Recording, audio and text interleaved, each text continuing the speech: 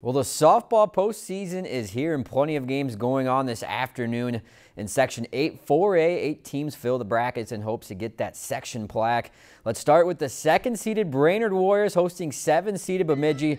Winner gets Rogers or St. Cloud Tech on Thursday. We go to the top of the second.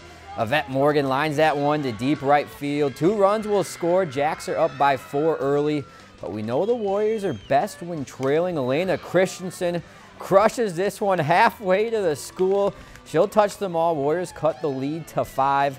Then Jordan Sullivan, she wants to get into the action. She'll find the sweet spot on the bat. Sends that one over the fence, gone. Warriors with a fighting chance, down 3. But the Jacks just too much today. Ellie Hansen will put the Warriors away in the 7. 2-run shot for some insurance. Jacks pull off the upset 8-3 to get the first rounding win. Here's what they had to say after the game. I've liked the way we've been playing for the most part, but we've still given up some big innings. But man, what a game today. And they came ready to play and they were relaxed. I think actually being the 7 seed kind of helped them relax because, you know, they kind of had the mentality, hey, we got nothing to lose. We're going to go in there and we're going to hammer away. And if it works in our favor, then we're surprised and everything's great. And if it doesn't, well, then that's the way it was supposed to go.